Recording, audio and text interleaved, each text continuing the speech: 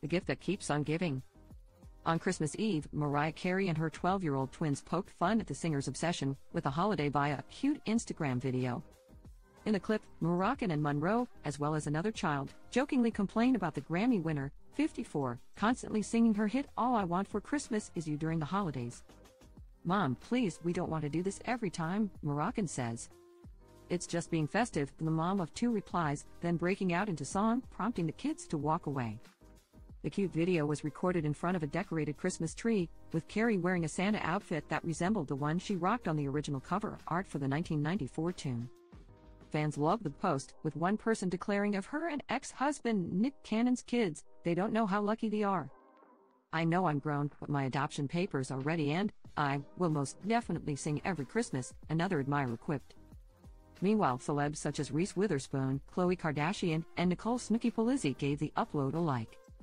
On Christmas Day, the We Belong Together singer shared several photos from their family celebration, including a few with a man dressed up as Santa. "Merry Christmas. XOXO Santa and Mimi," Carey captioned the snaps, which showed her dressed in a fluffy white coat and a sparkling red gown.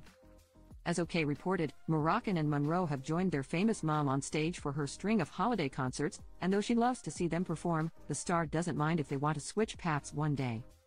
"I love seeing them stepping into this performance space, this music space, and the fact that they're eager to do it, that's on them, you know what I mean? I'm not forcing them to do anything," she explained in a past interview. "I never say you guys gotta do this, you know? It's whatever they want to do and they're rehearsing for it and going for it and really working hard, so that's impressive to me," she said at the time. "They're good and nice kids," the superstar noted in another interview. "They're kind-hearted people, and I really enjoy being around them and watching them grow up into the people that they're ultimately going to become."